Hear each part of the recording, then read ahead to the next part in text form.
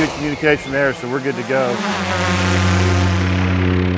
It's an airport for some of the most experienced pilots and some of the newest ones. R.L. Jones near Riverside. This is where the training starts. We start, actually the first lesson of our course is in the simulator. Flying lessons begin right here with Spartan Aviation. Ryan Gertson says the simulator helps prepare new pilots for all kinds of situations before they go airborne. Let's say we're flying here. What happens if you see a drone right there? Worst case scenario. I mean, worst case scenario, it's either it's a quick reaction. You know, it might be something, you know, where you do something like this. Including drones that are flying in their path illegally at altitudes strictly forbidden by the FAA. Those rogue drones endanger pilots, aircrafts, and people on the ground below, and it happens a lot.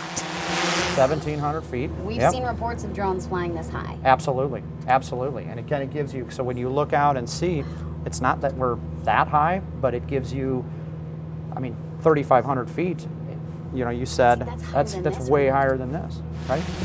Since September 2015, there have been at least 5 drones spotted near Jones Airport, some flying hundreds of feet higher than they're supposed to. And it does not take much to cause an airplane to crash, and a drone is plenty big enough. So, just how high are drones allowed to fly?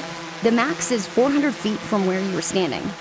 So what does 400 feet look like? The KTUL water tower is 200 feet, so if we double it, that's how high drones can fly.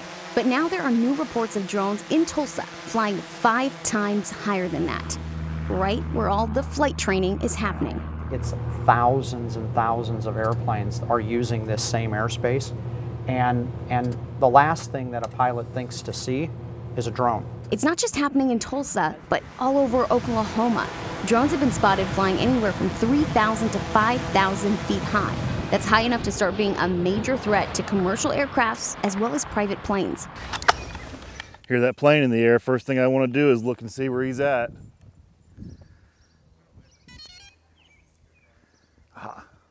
He looks like he's above 400 AGL. Todd Ruffin with Midwest Drone Productions says rogue drones don't just threaten his business, they're a reckless and stupid menace that can get people killed. And we don't know what's going to happen if one of these contacts an aircraft.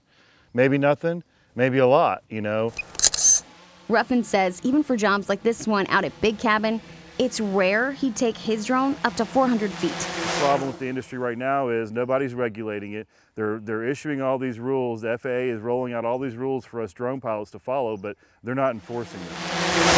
Back at Jones, for even the most experienced pilot, if a drone pops up out of nowhere, it's already too late. Hit the propeller, go through the windshield, hit both, and by the way, if it hit both of my pilots, they're not living, or at least not managing to get the airplane on the ground. During school, pilots prepare for all kinds of potential issues. The list includes birds, engine failure, and now drones.